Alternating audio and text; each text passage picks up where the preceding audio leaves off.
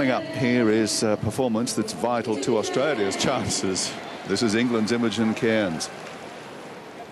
And if Cairns can put in a good performance, it's certainly going to put the pressure on Lauren Mitchell to follow.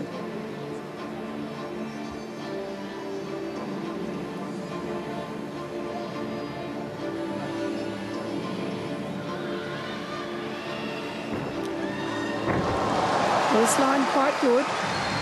Just a little lack of precision on the jump coming out of the double Arabian. That's good.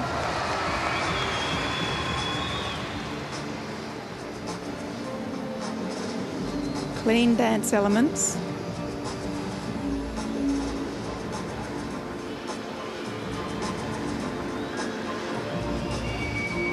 One and a half front full. She's done a good line there.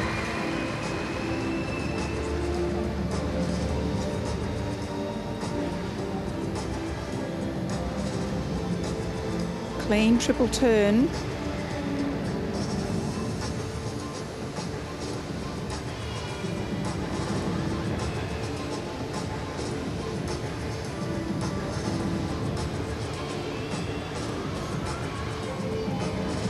Final tumbling pass needs to be really good.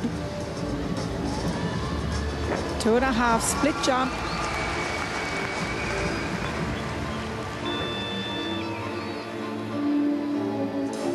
Brilliant. Absolutely outstanding, and has set the bar pretty high here. And Lauren Mitchell sitting at the side of the arena digesting this performance. Here's Arabian double front to a stag jump, not quite formed properly, just a little bit out of shape, but it's not much of a deduction. But it's an element that Lauren Mitchell will do better. Main deductions for Cairns are leg position in her twists, knees apart in the double Arabian. So little bits of form errors here and there. She's got nice dance.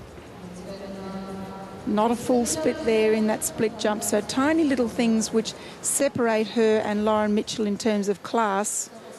But Lauren has to do a really good floor here in order to catch Cairns, I'm sure. Cairns is going to come up with at least a 14.2, I think, for that routine.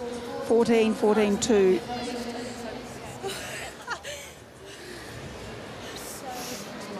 Spot on.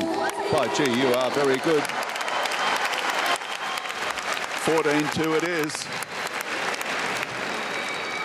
Mitchell scored 14.25 in the first round, 14.45 in the